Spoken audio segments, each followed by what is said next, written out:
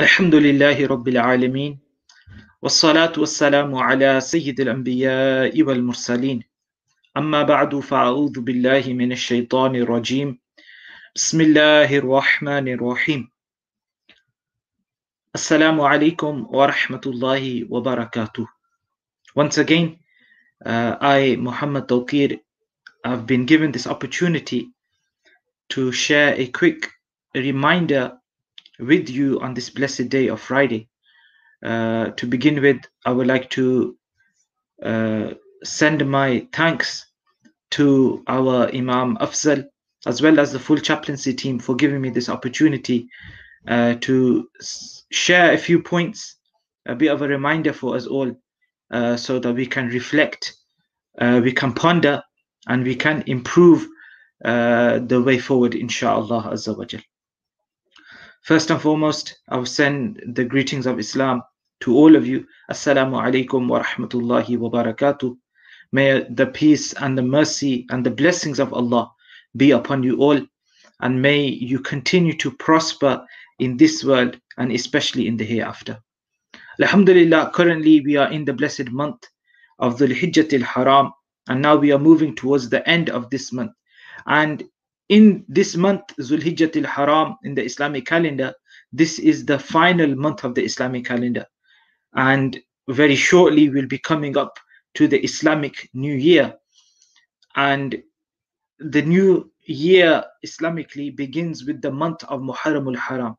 And inshallah, I'm just going to speak to you a bit about this month of Muharram al-Haram and just give us a couple of reminders of what we learn from these 2 months of Muharram as well as Dhul Hijjat al-Haram, inshallah azza wa jal. If you look at the month of Muharram al-Haram, it is the first month of the Islamic calendar.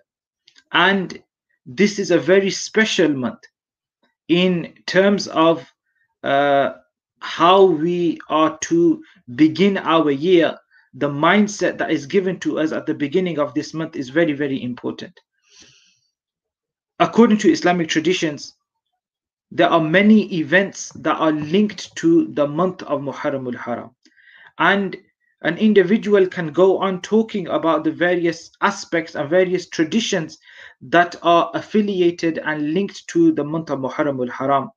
But especially in this month of Muharram al-Haram, one of the special days of this month is the day of Ashura. The day of Ashura. And this falls on the 10th of Muharram al-Haram.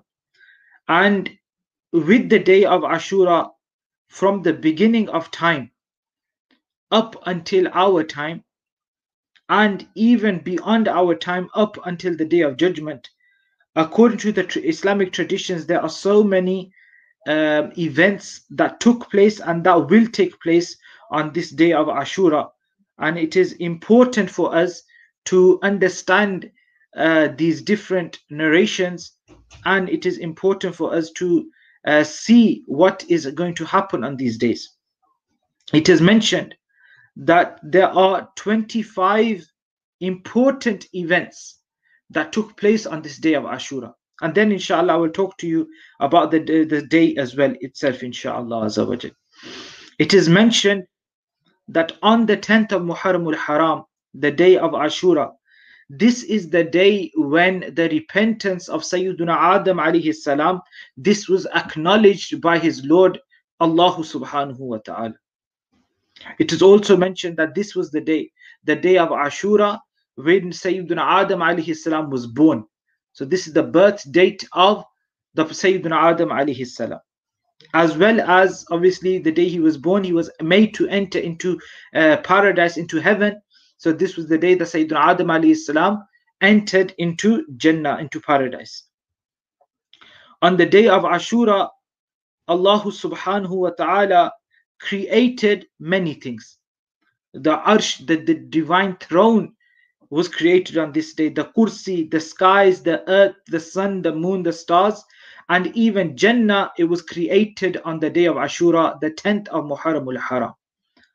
On this day, Sayyiduna Ibrahim alayhi salam was born as well. The Prophet Abraham was born on the day of Ashura. It was this day, the day of Ashura, when he was thrown into the fire and he was saved from that fire as well. It is this day, the day of Ashura, the 10th of Muharram, when Sayyiduna Musa, the Prophet Moses alayhi salam, along with his nation, they were saved from the Pharaoh when the Pharaoh was drowned along with his people. That was the day of Ashura. On the day of Ashura, Sayyiduna Isa alayhi salam was also born. The Prophet Jesus alayhi salam, he was born on the day of Ashura.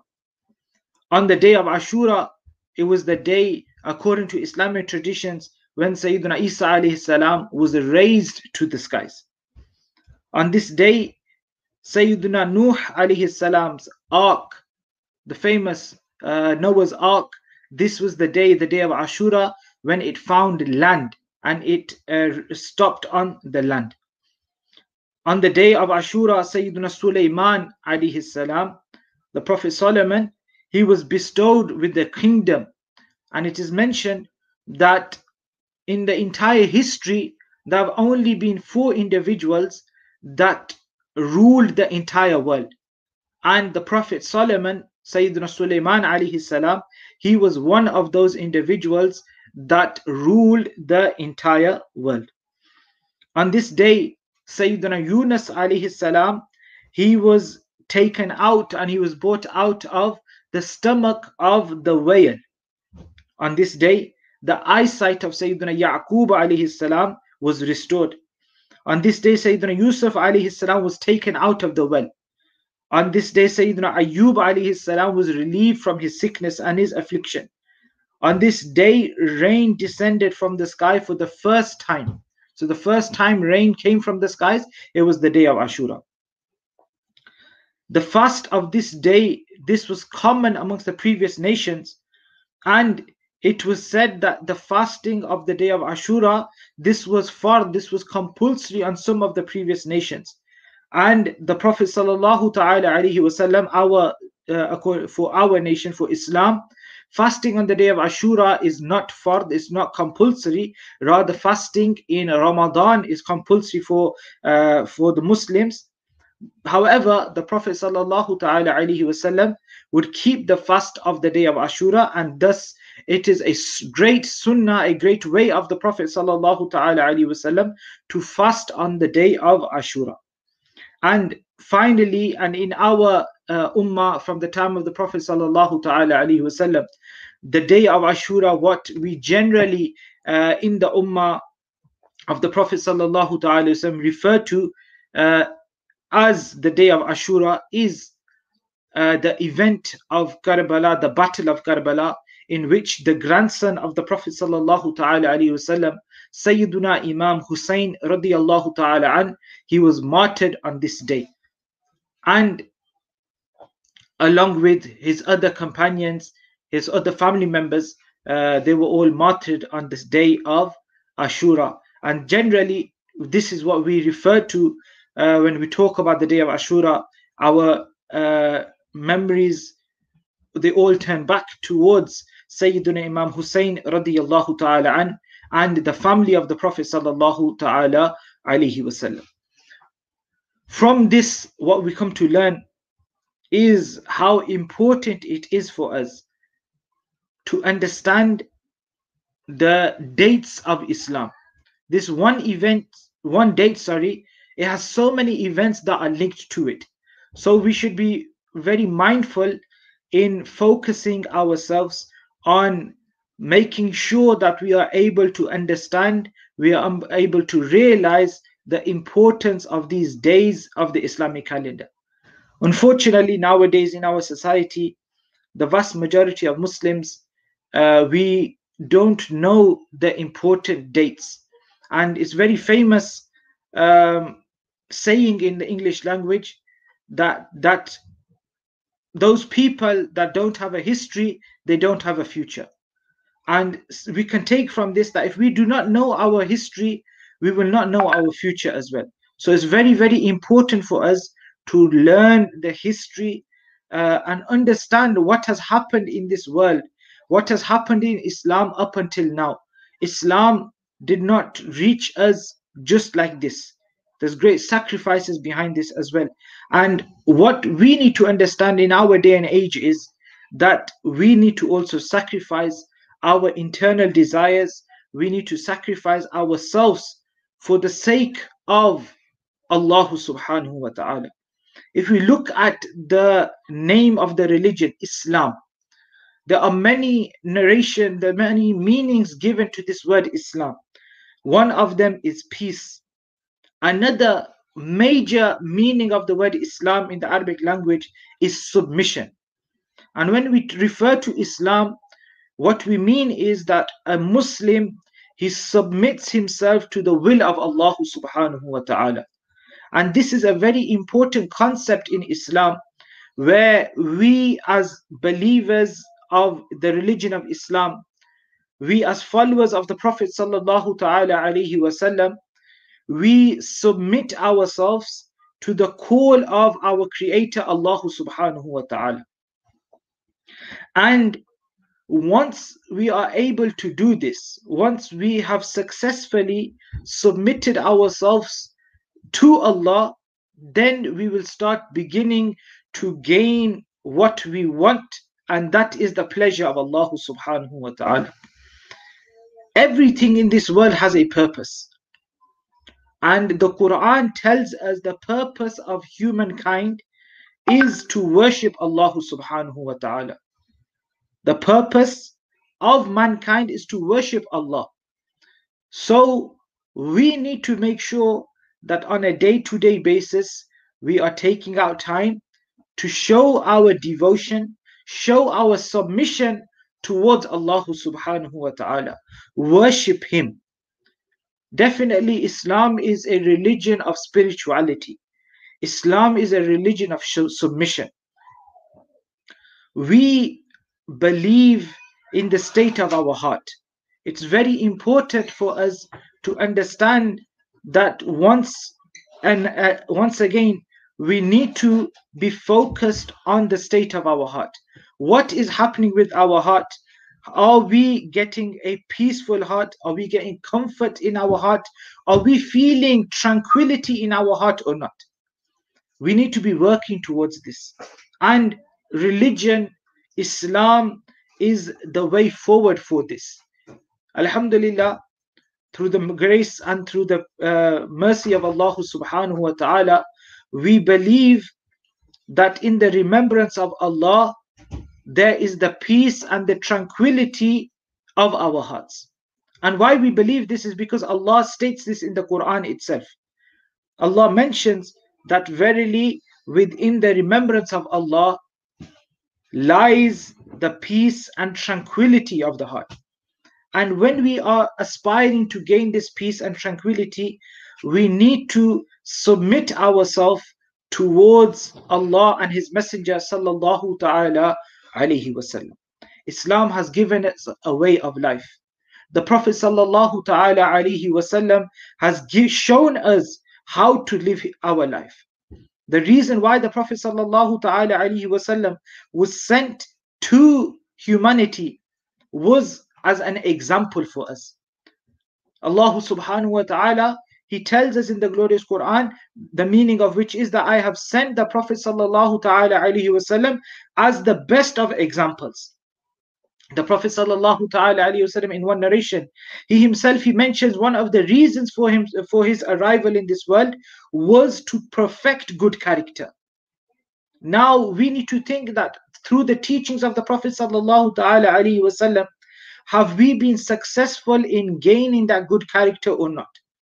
Is our character a character that people like to be around? Or is our character such a character that even our close friends, our close relatives, our close family members, they are disgusted by our character and want to move away from our character, want to move away from ourselves? This is a question that we need to ask, and this is something that we need to reflect upon as well. We need to ponder that what is our character? It is important for us to realize the importance of good character. Good character makes an individual. Having the hospitality in yourselves, having that smiling nature in yourself, having that happy nature inside yourself. This is what makes an individual. We don't want to live our life where people are not wanting to be around us. We don't want to live a life where individuals are afraid of us. Rather, we should be welcoming. Rather, we should be those individuals that people want to be in our company. There should be times where people are saying that, when can I be with such and such individual? Is our character such, or is our character not as such? If we look at the life of the Prophet sallallahu ta'ala alaihi wasallam, one of the reasons why he was successful, one of the reasons why the entire Arab Peninsula eventually turned towards the Prophet sallallahu ta'ala alaihi wasallam, one of the reasons for this was his beautiful character. When people would come to the Prophet sallallahu ta'ala alaihi wasallam, they would fall in love with him sallallahu ta'ala alaihi wasallam. He was very kind. He was so merciful. He was very compassionate. Where are these traits in me and you today? We need to also build these traits inside ourselves. People, when they come to us, must feel welcomed. People, when they come to us, must feel loved. Today we live in a society where individuals, they need that love. Individuals, they want that compassion from one another. We are a humankind. We are a race together. We live with one another. We spend time with one another. Each and every one of us has that soft spot inside us. Let's try not to cover that soft spot. Let's try to increase that soft spot inside us. Be practicing believers. Live your life in accordance to the teachings of the glorious Quran, the Sunnah of the Messenger sallallahu ta'ala alaihi wasallam. Remember, like I mentioned, these days of Ashura. If we look at the Islamic calendar, I've just mentioned the month of Muharram al-Haram is the first month of the Islamic calendar, and Zulhijjah al-Haram is the final month of the Islamic calendar. The first month, like I mentioned, all of these different events that took place. Along with this, the event of the sacrifice and the martyrdom of Sayyiduna Imam Hussein radiyallahu ta'ala an. And I'm sure Imam Afzal Saab and the other Imams, they will discuss the event of Karbala, the struggles of the family of the Prophet sallallahu ta'ala alaihi wasallam with yourselves. But what we realize is that this month, this is the month of sacrifice. This is the month where Imam Hussein radiyallahu ta'ala an, he sacrificed himself and his family for the sake of Allah and his Messenger sallallahu ta'ala alaihi wasallam.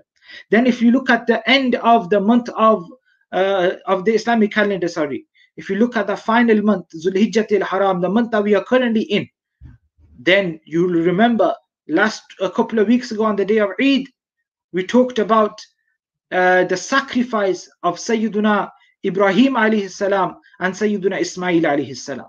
So the first month is talking about sacrifice, and the final month is talking about sacrifice.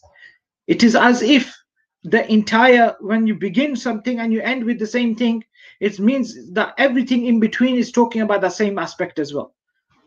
So the whole year is a year of sacrifice. And what do we need to sacrifice? Nowadays, in the day and age that we live in, we don't need to sacrifice our life. What we need to sacrifice in the day and age that we live in is our desires. We live in a very materialistic world. A lot of the society is very materialistic. All we have in front of our eyes is wealth, fame, honor, big banks balances. We want huge cars, we want big mansions.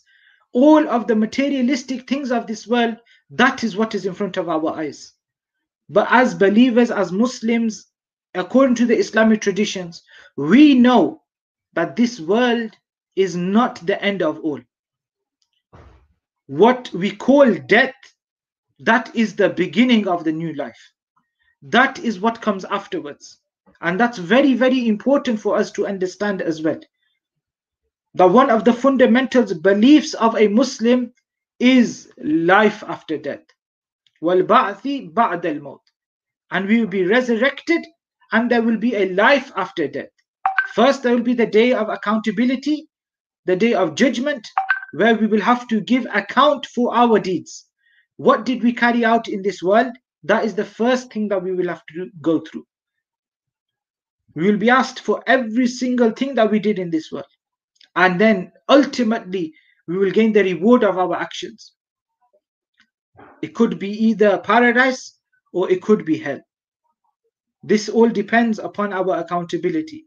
And if Allah wills, we know through our Islamic traditions that if Allah wills, He will shower His mercy upon us, and without even taking our account, He will enter into Jannah, inshallah.